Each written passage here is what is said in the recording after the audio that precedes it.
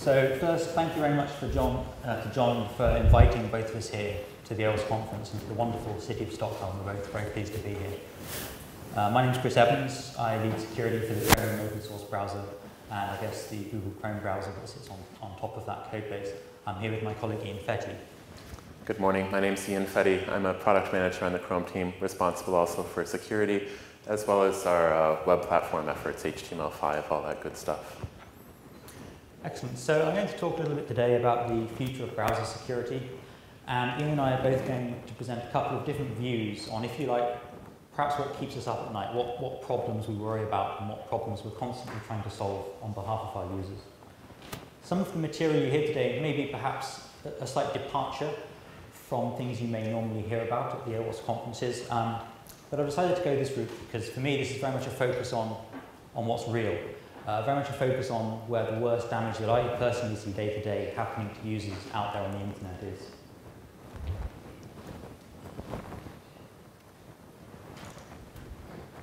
So this introduction will be old news for I'm sure all of you, but we really are in a war, and the browser is one of the fronts on this war, on the browser ecosystems. It didn't used to be this way. Not that many years ago, security was somewhat different. You would, as an organization, you would have a large firewall. You would expose a few services from that firewall, and attackers would try and break in through these services. And times have changed. Now, we still have firewalls, but it's getting very hard to directly break into someone through the server side.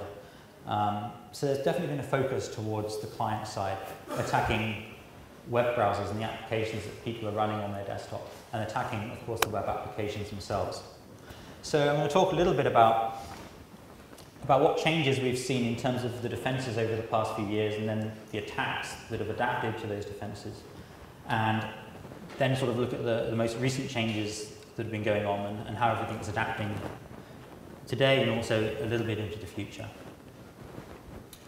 So here's an overview of what we're going to talk about. We're going to briefly cover what the browser ecosystem is and what threats there are against it. We're going to cover some developments that have been going on within that ecosystem. I'm going to take a little detour into plugins, and it'll be very apparent why I do that as I present the story through my slides. And I'll look to the future to see what trends we might see in terms of defenses deployed and then how malware might react to that. And do you want to just mention the things you'll be? Sure. And so after Chris talks about how we're hardening the browser, I'm going to talk about how we use blacklisting sort of as a defense in depth mechanism, as well as some new surface areas that browsers are exposing to attack that I think are likely going to be the source of new vulnerabilities in years and months to come. Okay, so here's my attempt to graphically represent what quotes the browser ecosystem looks like. And at the top, you pick whatever one of the major 5 or other browser suits your needs the best. And that's just a small part of the story nowadays.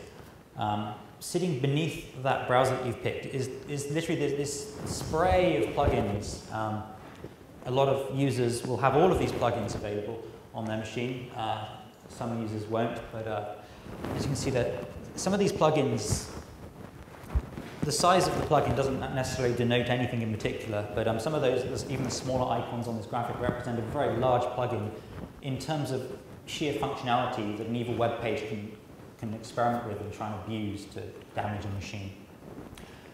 And also, perhaps overlooked, we also have system and network libraries that are used by these browsers. I'm going to do a quick show of hands just for my own interest. I'm always curious when I visit a given conference venue what the distribution is of who uses what browser. And you can vote more than once. So I just curious, who uses Internet Explorer?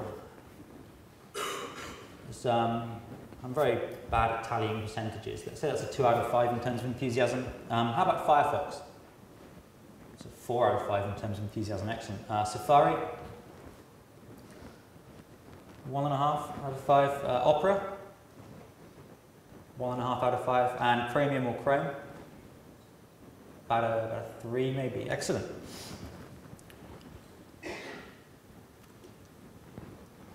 So in terms of these pieces here, what threats can they pose to you as a user of these pieces? And I tend to split these up into 3 threats, and I'm going to go in reverse order here. So number 3 is what I call web app-based leaks. So this is threats whereby the facilities provided by the browsers and by the plugins simply aren't very conducive to building a robust web application on top of them. I'm not going to cover so much about that today. Number 2 is very interesting. I'm going to dwell on this a bit before moving on. And this is cross-origin data theft. And of course, we're very used to this attack in web applications. We see cross-site scripting, cross-site request vulnerabilities, cross-site request forgery vulnerabilities on a daily basis. And it's very often in terms of website X has a cross-site scripting vulnerability in this piece of functionality. What's interesting to me is that recently I've been working a lot on cross-origin data theft issues, but whereby the actual bug for these has been in the browser or in one of the plugins in the browser ecosystem that we saw. And that's interesting to me because these bugs are real, and there's been a lot of them discussed recently, and we may even have some new disclosures today in some of the talks later on today in this area. But it's very unusual that you see one of these bugs cause user damage, get used to worm something. And that's interesting because if you have an application-specific cross-site scripting, that obviously you can damage one particular application. But if you have a browser or a plugin-enabled cross-site scripting, you can take your pick of any web application you want to worm or do something else with. And I'm not really seeing much of that going on, and I'd love to talk to some of you later about why you think that may be. So moving on to what I'm going to focus on is the threat of arbitrary code execution. So this is where you visit either an evil website, or maybe it's a good website but it's been compromised, or it's a good website but the advertising network, is serving up some drive-by download. The threat here is that you visit this evil website and it compromises your machine via either a bug in the browser or some other part of the ecosystem that we saw earlier. And that's obviously really bad because once someone has control of your local machine, they can do anything, and that includes web attacks. They don't need to cross-site script you if they have your local machine. They can just log your passwords as you log into your bank, and that's obviously a very bad attack. And we're seeing it's the majority of the damage I see in the wild. We have botnets with 3 million machines in, and when anyone on one of those 3 million machines logs into that machine to their bank, their banking password is sent off to someone and sold, their credit card's lost. So this is a huge issue. I've split arbitrary code execution down into 3 types. I'm not going to go into too much detail other than to say that what you don't want is unsandboxed arbitrary code execution. If you have unsandboxed arbitrary code execution, it means that one bug gets you complete control of someone's machine, and that's game over. What we'd really like to see is a little bit more sandboxing, and we're going to go on to that shortly. So just to sort of set the story on how attacks have been sort of shifting in direction and focus. If we look maybe 15 years ago or so, things were very different. I quite clearly remember I was in an office with some colleagues, and these colleagues were emailing around executables. And these executables would do something, maybe it's Christmas, it'd make like a little reindeer dance across your screen. It was very pretty. And this was 15 years ago, and what was interesting about this time 15 years ago is the reindeer would dance across the screen, and it wouldn't actually compromise your machine as well in the background. So it used to be the case that you really could email executables to each other and no one would do bad things to you. Of course, very quickly that became a vector for malware distribution. And we sort of got that problem under control with these bullet points here. We have email clients that don't really let you email executables to each other so much anymore. That's both the web ones and the client-side ones. If you try and download an executable from the web in a modern operating system, such as Windows 7, you'll get a whole ton of dialogues trying to stop you from doing that. If you click through them, we've now got protected mode execution, such that that executable will run with lower privileges. Organizations deploy admin control so that you just can't run executables that come from the web. Antivirus enhancements, and so on and so on. So that forced attackers to change their focus. And until recently, their focus was very much in exploiting your web browser. That means they find a bug in your web browser, somehow get you to visit an evil site or serve up an evil ad, and bang, they compromise your machine via a single bug in your web browser.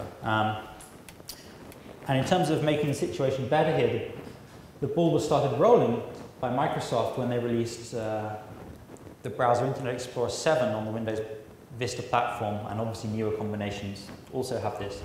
And they introduced a protected mode sandbox, such that any single bug in the browser that gets code execution on the machine runs in that code execution runs in a very limited capacity, such that the installation of persistent malware is actually very difficult to do. And that was a huge boost in security. Other browsers that have gone this route, Chromium on XP had a file system sandbox. On Vista and newer, we threw in the protected mode sandbox as well because the facility was there. And also, this is very operating system dependent, but we found a way to apply sandboxing to the browser on both the Linux and the Mac ports as well now.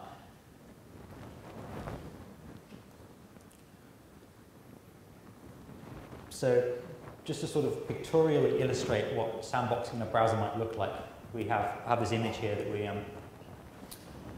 we released as part of the Google Chrome comic when we released Google Chrome itself. And the important thing to note here is the screen's so large I can't actually point at it very easily, but the Chrome process about halfway up, that's running outside of a sandbox, and it's a very small piece of code,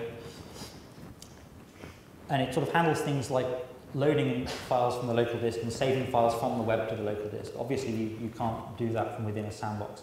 But all of the hard work of rendering a web page, running JavaScript, doing all of the horrible complicated things that can and very do often go wrong from a security point of view, these are done down here in the bottom of this diagram in a sandbox. So any bugs within those pieces, the impact of those is mitigated such that it's very hard for the installation of persistent malware. One of the main challenges with this picture is the pieces to the top right, which represent the plugins, which we saw a picture of all the plugins earlier that run within the browser environment. Some of these just don't work if you just throw them inside a sandbox, which presents some problems that I'll come on to shortly. More recent changes that have been changing the focus of attackers is auto-updating users. So we're sort of heading towards a world where people, after the initial debate, are seeing this as somewhat required for good security. And significant projects that you will have heard of that are on board include Microsoft Windows. The entire operating system is under an auto-update capability. There's Google Chrome, Firefox, very good success in this area. And some recent great news, April 2010, the Adobe Reader plugin, auto-updated, came out of beta. So that's great news in terms of keeping users up to date and therefore lowering Windows' opportunity to exploit bugs.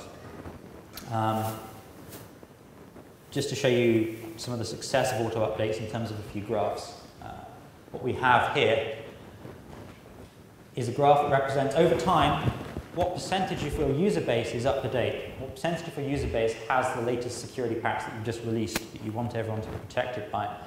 And as you can see, the top row represents Chrome and Firefox, both of which have a good auto-update story, and you can see a very sharp curve in terms of patch release, users getting protected quickly. So if we take all of this, the fact that you can't just email someone an executable and have them run it for you so easily anymore, the fact that software is being kept more up to date, the fact that browsers are getting more and more sandboxed, more and more hardened, what does this mean for where attackers are focusing here and now in the present day? And what we're seeing is a very large attacker focus on plugins in the browser ecosystem. So at this point, some stats might be quite interesting. So these are some stats recently taken for the Google Chrome 4.1 browser in terms of what percentage of our user base has a given plugin installed. So 97% Adobe Flash, no surprise, widely known as the most widely installed plugin. 86% Adobe Acrobat, that's the PDF reader. 66% have the Java plugin, still very, very popular. We're still investigating if this is an anomaly or not, but it seems that the up-to-datedness of that users of that plugin was very low. That's quite worrying. We're looking into what we can do there. And then down towards the 50%, some other very popular plugins that a large number of users have installed. So I just did some searching around in the news to see